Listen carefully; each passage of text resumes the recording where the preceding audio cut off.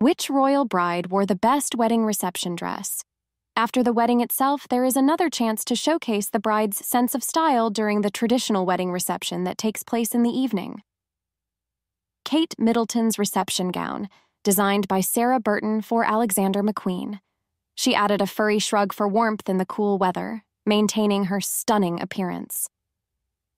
Meghan Markle's second bridal gown was by designer Stella McCartney, a notable choice given McCartney's British-American background, as her late mother, Linda McCartney, was American. Princess Eugenie's blush evening gown was inspired by Grace Kelly's style in the film To Catch a Thief.